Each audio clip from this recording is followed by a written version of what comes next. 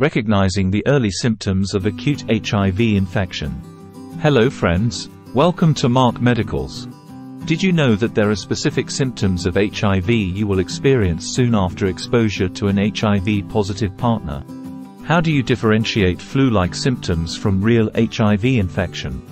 I hope all my followers today are familiar with HIV, right? You guys know how HIV is transmitted, its consequences when left untreated, and the devastating impact it can have on a person's immune system, potentially leading to AIDS. Did you know that thousands of HIV infections remain undiagnosed for years, during which the virus silently erodes the immune system? This video explores the crucial topic of recognizing acute HIV infection, also known as acute retroviral syndrome, and emphasizes the importance of early diagnosis and treatment. Acute HIV infection presents a unique window for intervention. During this stage, the virus is highly transmissible due to an extremely elevated viral load. Identifying acute infection is not only essential for better patient prognosis but also for preventing further transmission. Symptoms of acute HIV infection can be quite unspecific, often resembling a common cold or flu. However, careful observation can reveal vital clues. Many patients experience a flu-like syndrome, with symptoms akin to infectious mononucleosis, colloquially known as the kissing disease. Infectious mononucleosis, caused by the Epstein-Barr virus, EBV, primarily affects schoolchildren and teenagers. However, acute HIV infection differs in some key ways.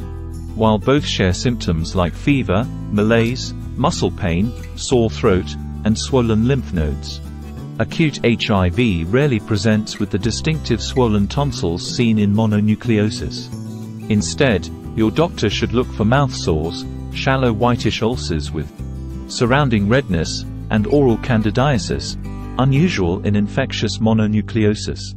Patients with acute HIV infection may also develop a generalized maculopapular rash, particularly pronounced on the trunk, chest, neck, and face, which is uncommon in infectious mononucleosis.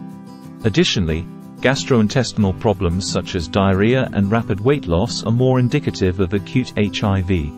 In some cases, acute HIV infection may present as aseptic meningitis, characterized by severe headaches and fever.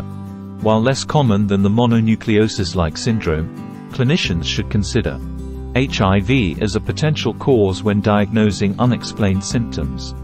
Understanding the patient's demographics and risk factors is crucial.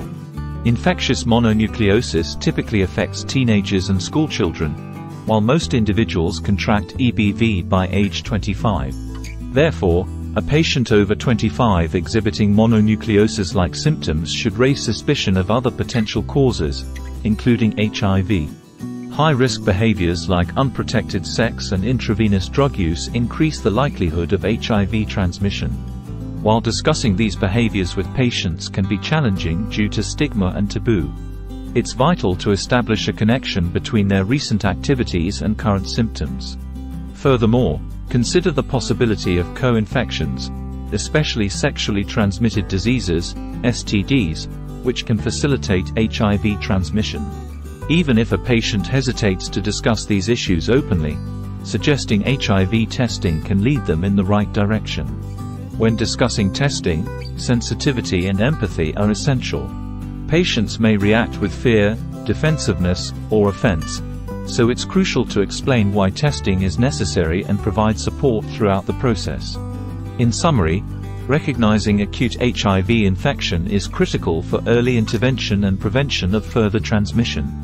Your doctor should be vigilant for symptoms such as mouth sores, candidiasis, rash, diarrhea, and weight loss, especially in patients who engaged in high-risk behaviors. By identifying acute HIV infection promptly, we can improve patient outcomes and curb the spread of this virus.